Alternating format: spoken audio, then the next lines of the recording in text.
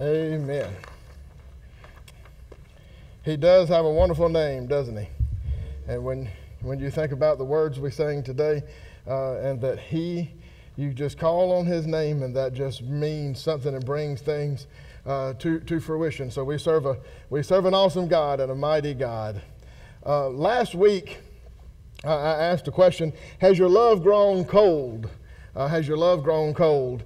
And we discussed how Jesus had identified in the list of end times signs that the love of many would grow cold. And he talked about that happening because of all the wickedness, and we see that, and we kind of explored that a little bit on last week, that the more wickedness and sin increases in our world, that the more people think only about themselves. Everything's about them.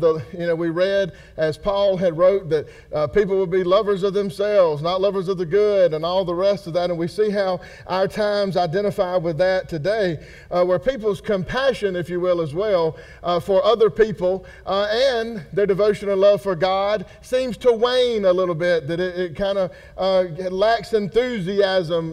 They kind of go out of love with just life sometimes in general.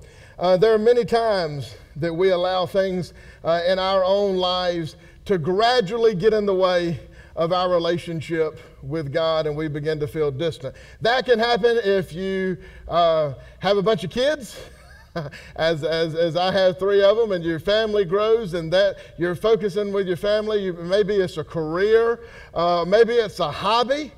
Sometimes you can get wrapped up into things that are very eventful, such as sports and all at different times. And it's just sometimes life happens to us. And then there's this gradual separation between us and God. And that can appear to be a cooling period, a time that it doesn't feel like that your love for God and everything else is on fire quite the way that it should be. But there are other times that we just simply make the decision at that moment to pivot and just run full speed the other way, away from God. And I want to ask you this morning just a real simple question.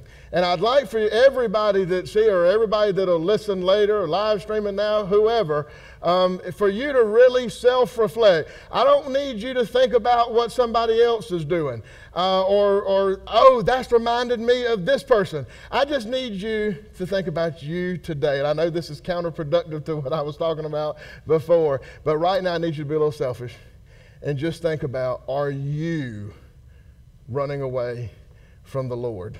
All right. And we're going to take a look at really the entire book of Jonah this morning. It's going to be quite difficult to read every one of the verses, so we're going to take a look at verses 1 through 3, and then we'll jump to chapter 4 here a little later. But let's look at the first 3 verses. It says, "The word of the Lord came to Jonah, son of Amittai, go to the great city of Nineveh and preach against it, because its wickedness has come up before me. But Jonah ran away from the Lord and headed for Tarshish. He went down to Joppa, where he found a ship bound for that port. After paying the fare, he went aboard and sailed for Tarshish to flee from the Lord." I believe that most everybody, whether you've been in church for a short amount of time, been in church for a long amount of time, you are aware of the account of Jonah. It is a popular story, as I think I say in the notes, and it's in the popular story in the Bible, but often it's just simply we're focusing on the fact that he gets swallowed by a fish or a whale or whatever, and he spent 3 days and 3 nights. You may find the occasional pastor talk about this during Easter when Jesus' words are hankering back to this, saying, as Jonah was in the belly of a fish for 3 days and 3 nights, so will the Son of Man be in the heart of the earth for 3 days and 3 nights. And then so somebody may talk about the prophecy in that, and Jesus fulfilling that prophecy. But outside of the fact he was the miracle of him being swallowed by a fish and that messianic prophecy connection, you don't really hear too much else about this story. And again, I always hate to use the word story because people think that's fiction. I usually like to say the account. But for context purposes, I'd really like for you to understand what is taking place at this time. Jonah is one of the earlier prophets of God, and he's operating at this time. And we see here that God is instructing him to go and preach against these people in the city of Nineveh, because God has observed that they are a very wicked people. So who are the Ninevites? Nineveh is the capital city of the Assyrian kingdom, the Assyrian empire. At this time, the Assyrians were big foes of Israel. They were known for their wickedness, they were known for their cruelty and the things that they did. They were immensely effective in their battle tactics and all, because they were pretty well ruthless people. So they were a bad lot, if you will. And the capital city of this place would have had quite a number of really bad folks in it, and mean people, I would suppose. So what does Jonah decide to do? Huh?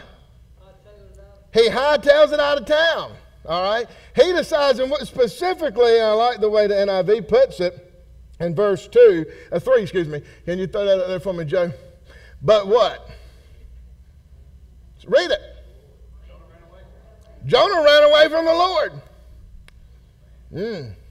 Not a good thing to do, I would suppose.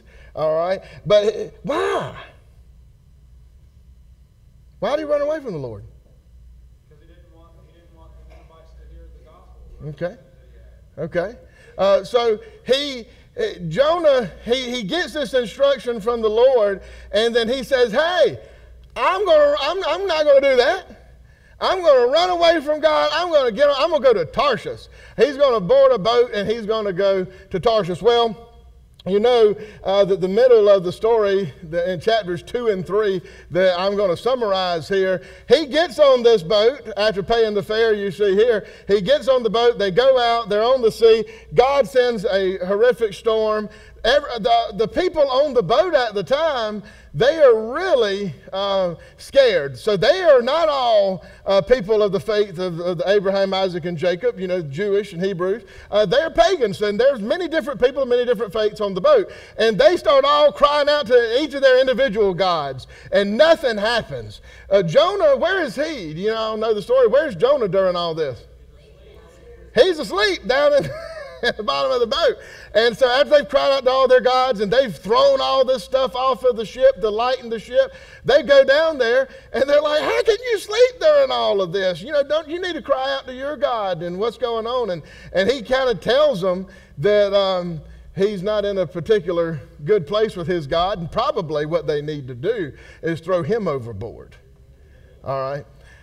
And they, being nice fellows that they were, at this particular moment, they were like, nah, that can't be it, And so they start trying to do all the other stuff I was saying, and finally they kind of go back and they're like, "Yeah, I think that's the last. This is the one thing we haven't done." And so there goes Jonah overboard into the water.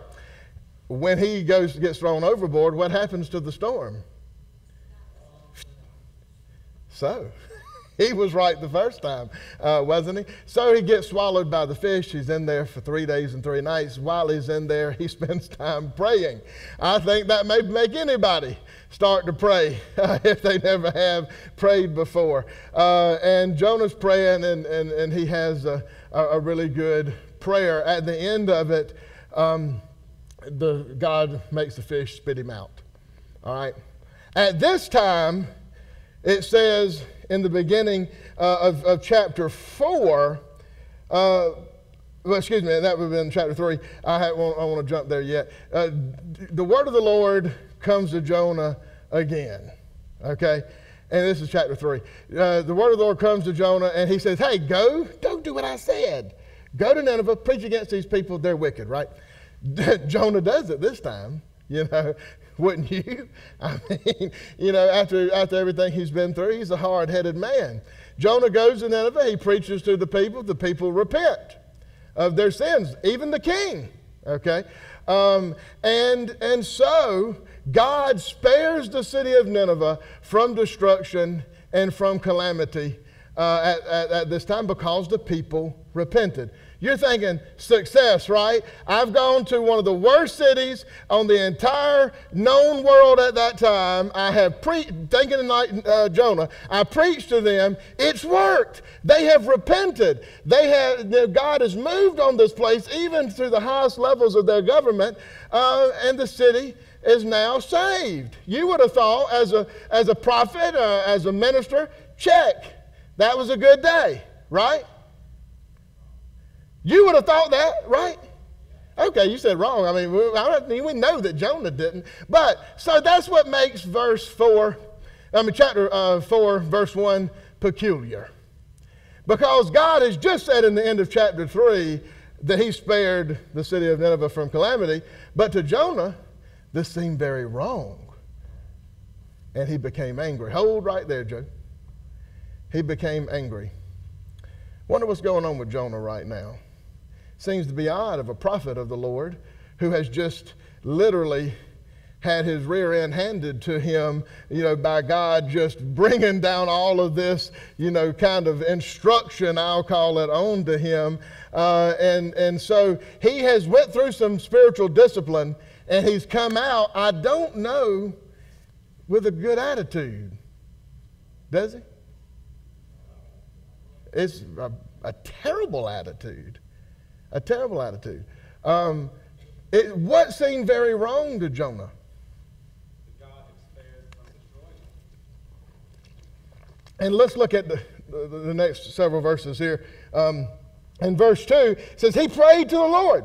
Isn't this what I said, Lord, when I was still at home? So this is this is the first time he's answering the question Daniel was saying a while ago, that he's fixing to answer why he didn't want to go to Nineveh. All right. He says, when I was still at home, that is when I tried to forestall by fleeing to Tarshish. I knew that you are a gracious and compassionate God, slow to anger and abounding in love, a God who relents from sending calamity. What? Look at that verse. Verse 2. Look at verse 2. The second part. That is what I tried to forestall by fleeing to Tarshish. What is he saying there? Look back at the full verse 2, Joe, for me. Thank you. What is he saying? That is what I tried to forestall. What was he trying to do? What can you use another word? Give me some other synonyms for forestall. Prevent. Stop. It's to stall it, to hold off. He was trying to stop God. And what's he trying to stop God from doing? Blessing these people, saving these people, being gracious to these people. Something's wrong with Jonah. Huh? He is bitter. He's got some major issues going on. This is a prophet. This is the man that's supposed to be going out doing the Lord's will. This is what his job is supposed to be. That he goes out and he speaks the word of God to people. He is the medium by which God is using to get his word to the folks. And here you have this situation where that has happened. He knew that was going to happen. And that's why he didn't want to do it. And God had to put him in the belly of a fish. See, that's why, look, not many people, go this far into just resisting God about something this good. Usually it's something that we're wanting God to do, you thinking he's doing something bad, you want to do something good. It's this kind of mindset that Jonah has, but it's not as weird as this. And so we don't have to get swallowed by a fish all the time, but I can promise you that it was needed for Jonah at this time to have a wake-up call like that. And you have your own moments to where you're, quote unquote, in the belly of a fish because you were running away or you had your own way to want to see things to be done. But let's look at verse 3 going on. Now the Lord, it says, now, Lord, take away my life, for it is better for me to die than to live. Because God saved the whole city of people, you just say, goodbye, cruel world. No reason to live anymore. He is being dramatic, okay? But the Lord replied, I think this is the time the Lord's going, is it right for you to be angry? You ever been angry with God?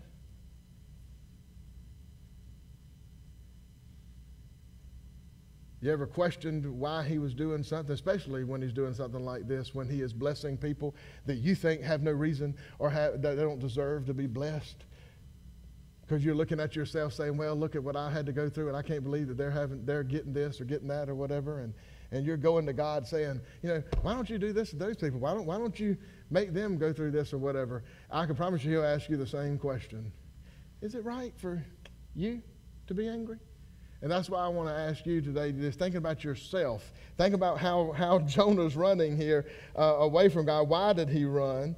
In verse 5 it says, Jonah had gone out and sat down at a place east of the city. There he had made himself a shelter, sat in its shade, and waited to see what would happen to the city. So he had said, I'm going to go out here, but I'm going to sit back. What he had done, after he got done preaching, he had went up here and he had sat there just waiting to see. He said, he didn't really believe what he was going to say was going to be effective to the people. He knew God could do that, but he was kind of saying, well, maybe this calamity is going to happen to them. Maybe it's not. So he was just kind of sitting there watching for something to happen, probably hoping that God would, in fact, destroy the city. And so he made this shelter. He waited on it. He waited under it. Then the Lord, in verse 6, what a merciful God. Then the Lord God provided a leafy plant, a goad in some other translations, and made it grow up over Jonah to give shade for his head to ease his discomfort.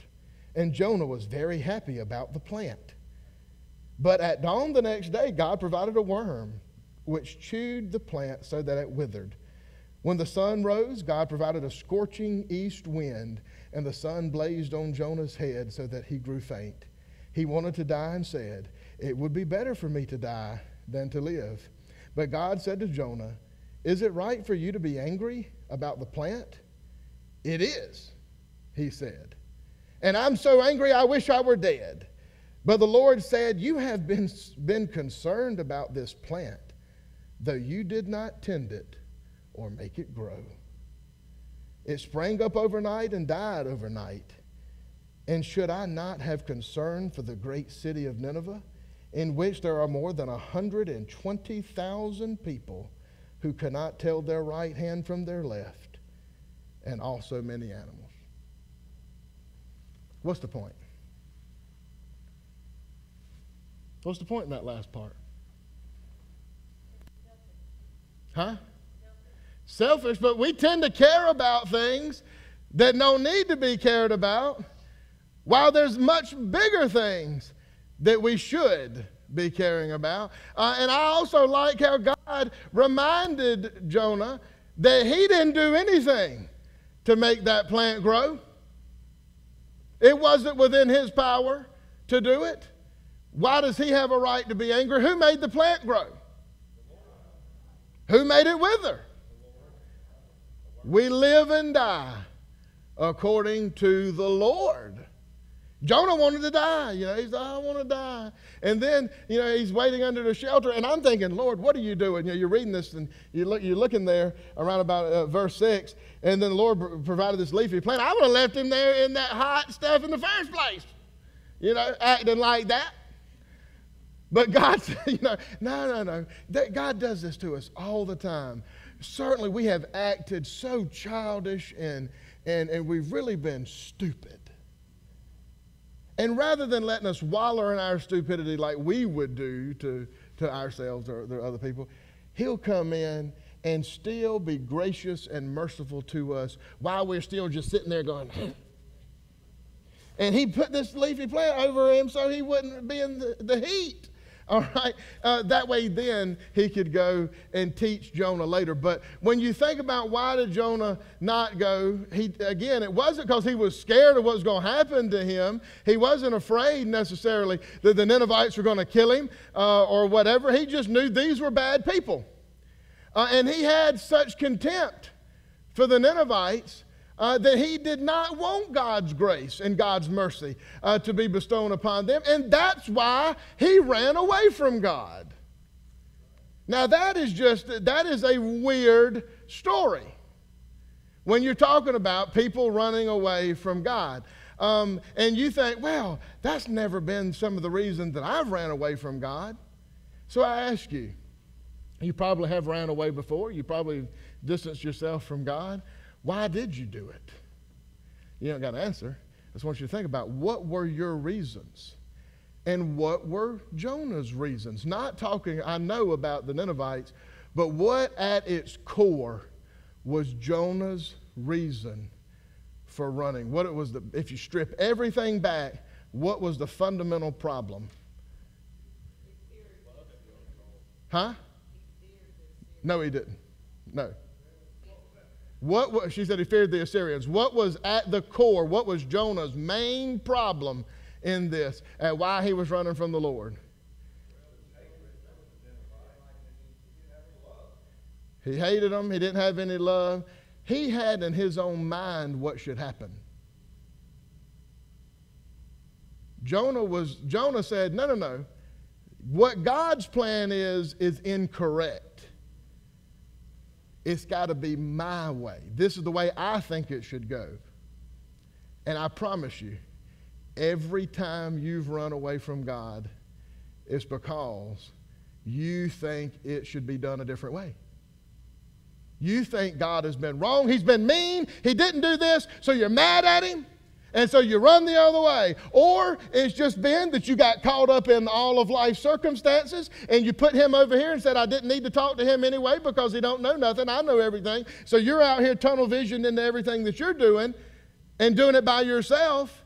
And you're running away from God. So whether it's that inadvertent, gradual, distancing that you have from God, or either it's that time that you turned around and charged him with injustice or being mean or whatever the case was, and you just tucked tail and ran, right at that moment and pivoted. But just about every time you can take it back to the basic point that we think we know better than God and our plans should be the way that it works. And I want you to submit to something right now. Aren't you glad he does not do things like we do or we want to do?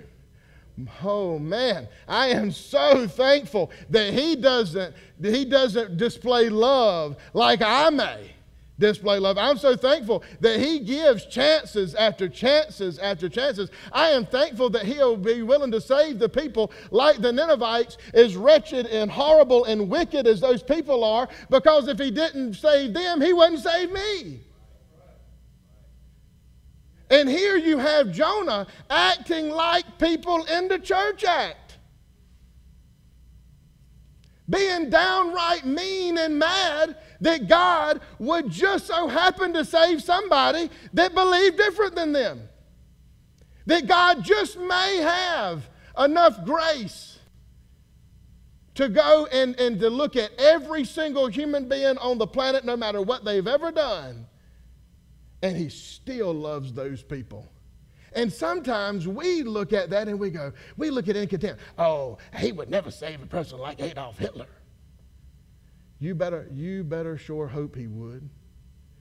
If Adolf Hitler had have repented of his sins and turned his life over to God, you better hope we serve a God who would have been merciful to him and extended the free gift of salvation to him, because if he would not, then there is not a single person sitting in this room that he would do for either. We think that somebody else is worse than we are. Why? Because their sin seems to be worse? Any sin is the same to God. You do it once and you have missed the mark. For all have sinned and have fallen short of the glory of God. The word that is used for sin means to miss the mark. So yes, the Ninevites missed the mark, but it would seem to be a little bit concerning about a person's thought process and well-being, really, that they would have such contempt that God would save somebody else. But again, we are like that in our own lives sometimes when we deal with people. And what I submit to you, I think, here in your notes is that it seems to me somewhere along the way I bolded this, Jonah's love grew cold. Hankering back to what I talked about last week. At some point, whether he started this way, I'm hoping he didn't. But Jonah wasn't thinking in the right ways about these other people. He wasn't thinking the right way about Nineveh. He wasn't thinking in the right way about God. Because if he was, why did he run away from him? And I would just submit to you today that if Jonah will run away from God because God was going to be too gracious to somebody at another city, I can promise you that there are people today, and probably people in here, that run away from God for a whole lot less. And that you may be sitting here this morning not even really realizing that even though you're sitting in church, you are sitting in church running away from God. It is possible to do that. It is extremely possible for you to punch the time clock of church attendance, to preach, to teach Sunday school, to be a deacon, to be the associate pastor, to be the music leader, to play the piano or the keyboard, to do the sound and cut the grass and drive the van, to just simply come and attend church and to do so distant from God in those moments. And I ask you today, are you running away from God? Because you run the risk, as Jonah really ran the risk here, didn't he? To bring down some real wrath upon himself. And it could have affected the people that were around him. Now, he did bring some wrath upon himself, being swallowed into the belly of that fish. But his refusal to go to the city of Nineveh, God could have allowed that to be a death sentence for those Ninevites. But God isn't that way. And then he still saved those Ninevite people. And I want you to know something today, that when you talk about running away or running towards God, let me share with you 2 seconds of a testimony, if I will. This past week, really the past several weeks, if I was going to be honest, have been an immensely difficult period for me. Many different things, many different reasons, not just about work. I fight battles on every front, whether it's at home for whatever reasons, church for numbers of reasons, work for numbers of reasons, and leading every area that I'm involved in gets pretty tiring, weighs upon one in times. And this week, a lot of things come to the head, and I was having just the lowest, and I don't get like this, which it was scary to me. I'm not prone to depression or really getting low for a long period of time. I've always just had to pull myself up by the bootstraps and keep on going because I got too many people that's dependent on me. But I have not been able to, been able to shake it. And Thursday, I just said, you know what? I'm ready to hand everything in. The bank, church. I even texted Brooke and said, I'm going to have to go find me somewhere else to live for a little bit. And I was driving to church because I had said I just got to get out of the house. And I was coming to church, and I was just tears flowing down my face. And I was fully ready to just hand it all in, everything. And I'd never been at that place before, never been that low, I can promise you that. And it was as if my own voice was speaking to me things that I have said before, and out of my mouth said, you got to run to him, not away from him. And all of a sudden, it was like I was back again, thinking in the right ways, and I just started praying, God, I am so sorry. I was dealing with all this stuff. I had prayed a little bit, but it was them kind of prayers to where you just go, God, fix all this stuff, please, and have it done in 10 minutes, and I'll see you in a little bit. And then you keep on going. But I just had to get into a place of surrenderance and say, God, I've been doing this wrong. I'm sorry. And at that moment, by the time I got from Tucker Road to pulling into the church, all of it was gone. All of it was lifted away. And so I ran to him. And I'm just telling you, I know what it's like to run away from him while I'm standing up here preaching to you, because it's been like that for the past couple of weeks. It has been a struggle for me to come in here and to do everything that I needed to do, and for people not to know that I was on the brink of just absolutely losing my mind. All right? I get it. It happens to every single one of us. But I can stand, if there's any reason why I had to go through all of that, it was so I could tell you this today with authenticity. If you are running from God this morning, stop it now. Stop it today. Stop and say, no, I can't do it by myself. I don't care if I think it should be a different way. And just say, God, this is yours. I'm here to do what you said. I was in the belly of a fish for a little while. It was a little longer than 3 days, it felt like, but I was in there for a little bit. And thankfully, after I prayed, it let me be spit out. And so I'm back. I'm not saying you're Nineveh or nothing, okay? But you have those moments. And I just really felt that there's people here today, and people that would listen, that you think, well, running away means I'm out there in this flagrant sin and all of that other kind of stuff, just doing horrible things. That doesn't always mean that at all. You can be doing it while you think you're doing the Christian stuff to be doing at that particular moment. But I can promise you, we serve a mighty God who will even let a shade grow over us while we're sitting there wallowing in self-pity. All right? And if you don't know him today, then I ask you, don't leave this place before you know the Jesus that I know. The God that can say, you know what? You should have known better, Corey, and yes, I should have, and yes, I did, and yes, it was easy to tell y'all how to do it than it was for me to put it in practice in my own life in that particular moment in time, but he still provides grace and mercy and will restore you even when I don't deserve it. All right, let's pray. Father God, I come to you, Lord, right now, and I'm so thankful. Lord, that you saw fit to look ahead to the needs of those 120,000 people in that city that didn't know their right from their left, even were concerned about the animals in that city, that you have such grace and such mercy and such love within you.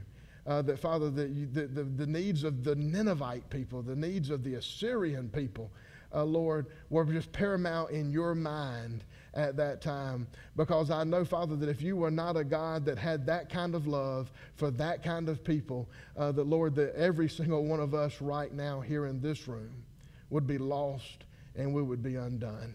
And Father, I know that we are living in some very difficult times, some very confusing, tiring times, Lord, with not really knowing what's going and what's coming, Father, sometimes. But Lord, I just pray that every single one of us in this room this morning, that we, Father, would turn to you in those moments to where it is the hardest thing to do for us to surrender what we think to the foot of your cross, but Lord, that we would run towards you and not run away. We would learn from what we've seen just with Jonah in this story, that he was running away from you. He was trying to stop your plans, and Lord, your plans didn't get stopped. Your plans didn't get forestalled, Lord, that it all happened in the way that you wanted it to happen, and Jonah grew and learned from it. And Father, but that we would just listen to your direction the first time. Father, and that we would do the things that we would need to do. And again, Father, I pray that if there's anyone that is here this morning that, Father, can identify with some of the things that were said today, that they wouldn't wait till tomorrow, they wouldn't wait another week, Father, but they would today, right now, be willing to say that they have not been doing things right, and that they need to surrender, and they need to just let go of the things that are going on in their life, Father. And I pray that they wouldn't leave without, Lord, having someone to pray with them, Lord, and to agree together, Lord, that we want to serve you as fervently as we possibly can. Go with us, Lord, as we leave this place today. Keep us safe, Father God, and bring us back in our midweek service as we come here to study your word. And we pray this in Jesus' name. Amen.